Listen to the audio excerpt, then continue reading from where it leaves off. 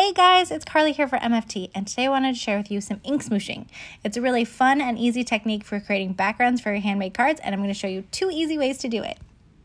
So ink smooshing is a technique that uses water-reactive inks, water, and a surface to smoosh things onto cardstock with.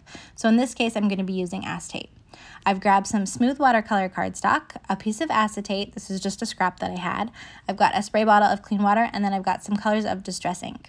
I'm going to start by pressing my piece of acetate into my ink pads, misting it with a little bit of that clean water, and then smooshing it down onto my watercolor cardstock. The acetate is really great for this technique because it's so flexible. You can really control where the color is going down on your cardstock and even kind of the shape of it. If you press harder or press lighter, you can deposit more or less ink. And if you don't have acetate handy, I would say even grab a scrap of plastic, maybe even some packaging that was going to go in the trash, and just see how it turns out. It's easy to wipe off with just a paper towel or a baby wipe and then change to a different color and continue on making your background. And I love techniques like this that make me feel really artistic when it's really super easy and kind of foolproof, but it feels like I painted some gorgeous abstract background. Another way that you can pick up the ink is to swipe your ink pad onto your craft mat, mist that with water, and then use your piece of acetate almost like it's a paintbrush. And that might work better for you, give you more control, and just be a little bit easier than sometimes putting your acetate into the ink pad and misting it.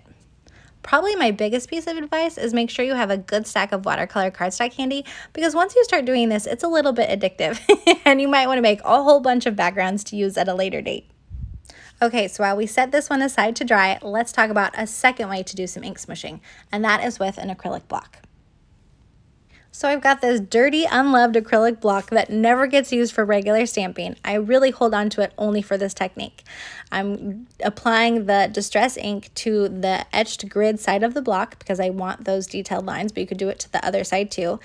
And I'm not too worried about contaminating my ink pads with other colors. If you are worried about that, you can just keep a little bit more space in between the two colors because you are going to mist this with water, and so that's going to kind of make the colors blend, so you don't have to worry about overlapping them too much.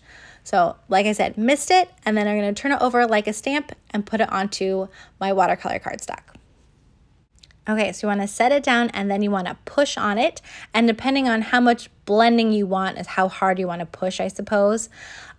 You can also pick it up right away and it's going to look something like this.